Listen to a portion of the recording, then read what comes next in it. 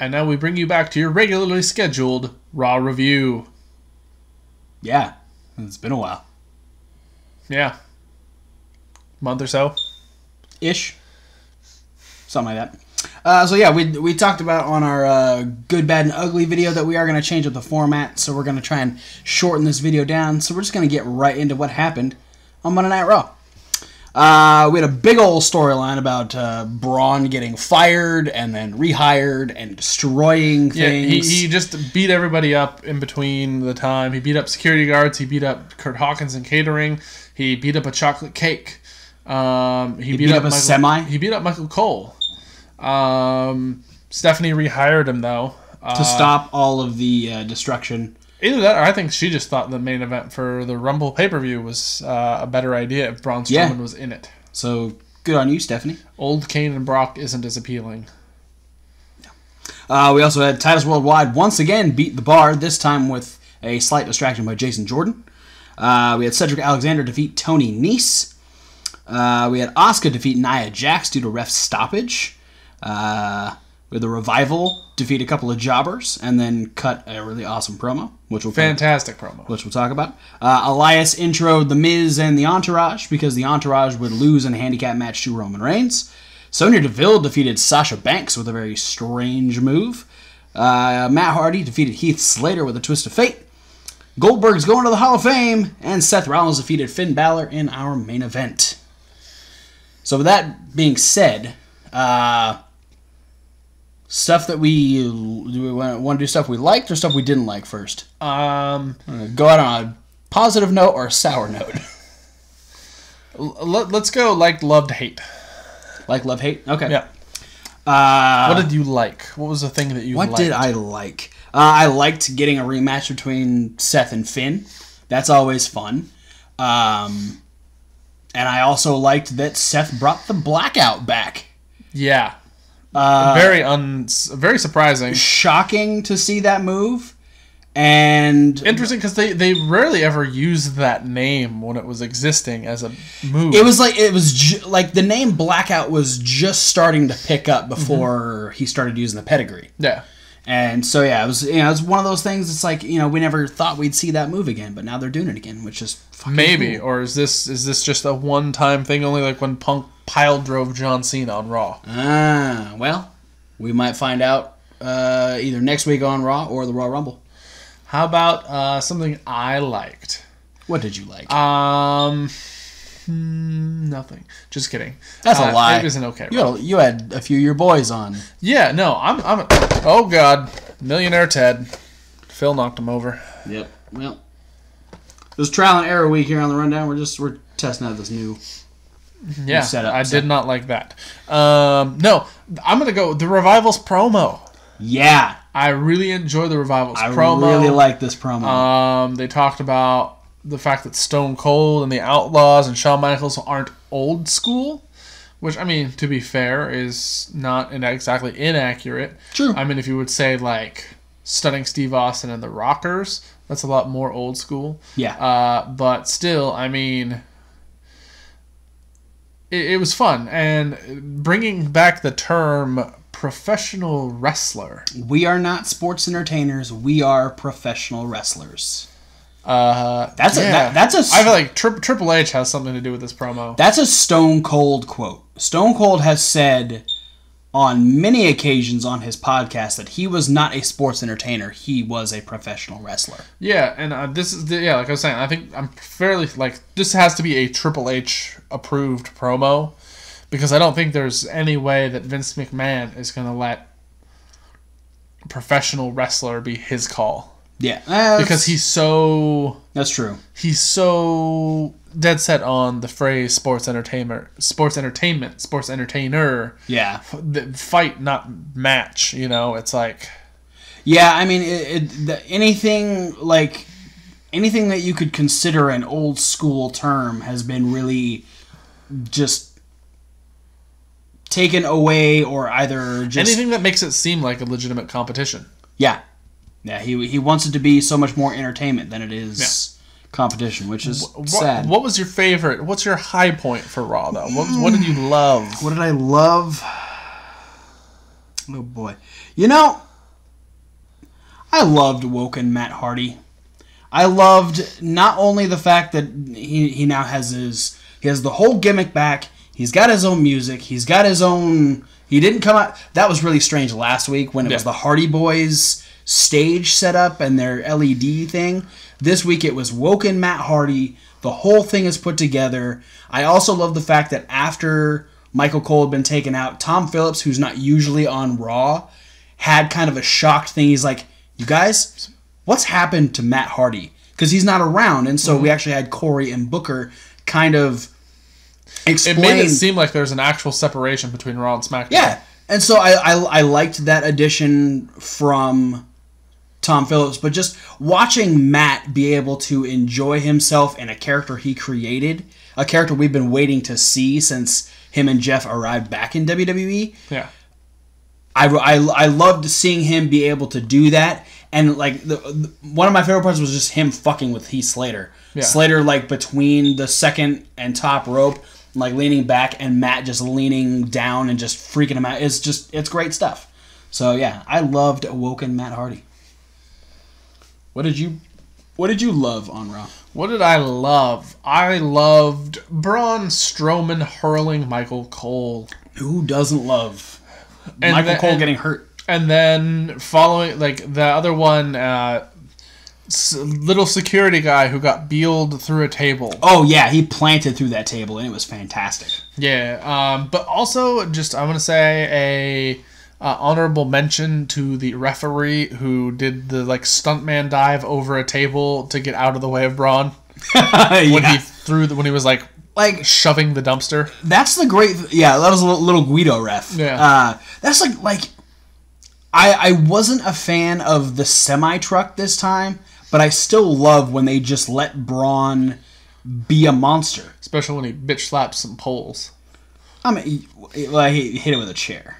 Yeah, that's how Braun bitch slaps. With chairs. Yeah, no, I love watching Braun just get to be Braun. You know, I was a little worried when he started to cut a longer promo than he normally does at the beginning. Yeah. But he still kept it short. And then he just did his thing. And it was, you know, even when he finally got his way, he still gave us the gift that keeps on giving. That's getting rid of Michael Cole. All right. And what did you not like? I still don't like Jason Jordan. Jason Jordan. But I will say that Jason Jordan did give me Seth versus Finn, so I won't say that's what I hated. I hated watching Roman Reigns squash both members of the Entourage. Really?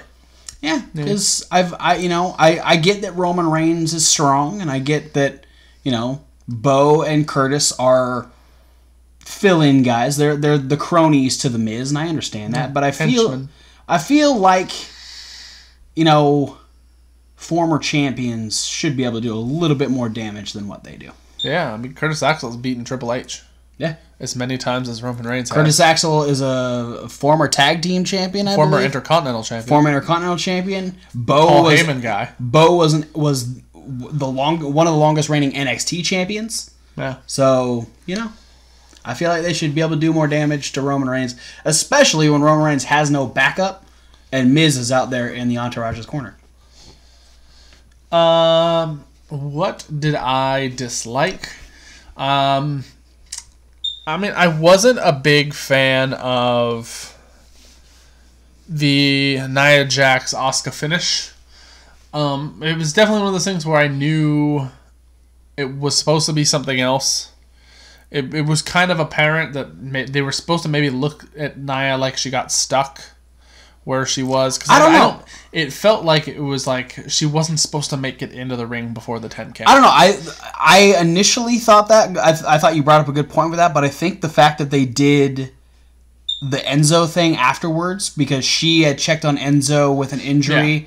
I felt like that was the plan.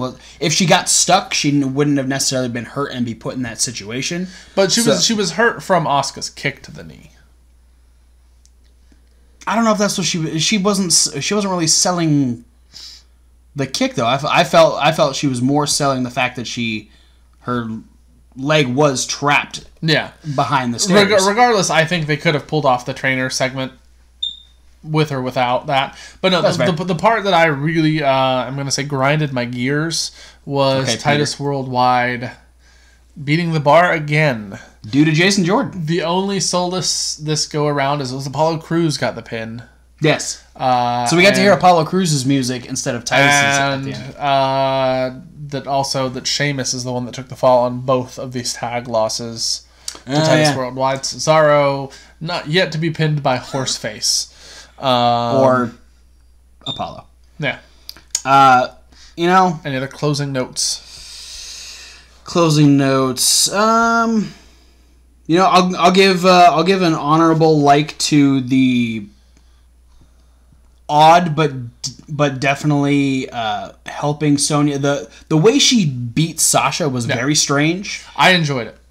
You know, it caught me off guard, but you know, the more I think about it, she is a trained jiu-jitsu and Muay Thai fighter, and so like strikes like that should be devastating from Sonya. Yeah. And you know, Sasha sold it like a champ. So yeah, regardless, it's a lot of impact because Sasha was jumping off the top rope into a kick. Yeah. So it's just it's. I would expect more of a kick to the face out of that would stop a match more than a kick to the gut. But yeah, I appreciated. I think it was supposed to be more ribcage airway area. Yeah. Corey talked about how it like knocks the wind. Yeah, knocked the air out of her and everything. Yeah, that and then you know, Cedric and Tony, despite a couple of little flubs, had a really good match. Yeah. How about you? Closing notes. But I guess the only thing that left me wanting a little bit more out of Raw was the fact that there wasn't that much build to Raw 25. You know, I feel like this was supposed there should have been more matches announced, because I feel like now they're only basing viewership off of saying all these big name people and Miz versus Roman Reigns. So yeah, I get that. I think the fact that we watched it without commercials and they were like hyping up different people that were supposed to show up, because we came back and while Absolution was coming out, Booker talked about the Boogeyman's going to be there. So you know, things like that. I think had we watched it on television with commercials, it would have felt like there was more. Yeah. But yeah, I think I just wanted another match, 2 segments, or maybe talking about, is Stone Cold gonna be interviewing somebody? Because Miz was really the only one that really, other than the commentators, really talked in depth about it. Yeah. So yeah, I mean, well, and then Charlie with the Revival as well. But the Revival tried to bury it. So true. Which I think that's the one thing that makes me really interested to see is what happens with the Revival next week on Raw 25. Dear God, don't let them get squashed by the Acolytes, Dudley Boys, and New Age Outlaws. How mad will you be if that's what happens? As mad as I was when it happened to the Ascension. That's fair. Well, with that being said, that is our Raw review. Thanks for watching. Don't forget to like, comment, and subscribe. And as always, click all the links down in the description. So many social media links. You know, all that stuff. We also want you to check out Reasonable Wrestling Fans. It's reasonable to W. Like wrestling. Yeah, we got one of our punishments out of the way. We still got one more to do. That's a quick one we can do anytime. We also should be having an unboxing video pop up over there pretty soon. I felt like we posted something else over there. There was a month of stuff that we probably could have done but didn't do. Yeah. But we would like to know what other types of videos you'd like to see here or there. Yeah, on either channel. We should have an unboxing pretty soon, like I said. You can finally check out the podcast again. It's over on SoundCloud. That's just been kind of sitting dormant for a couple of weeks, but this will be up there. So yeah, let us know what types of videos you want to see. Let us know what you think about the new set. Do you like the good, the bad, and the ugly?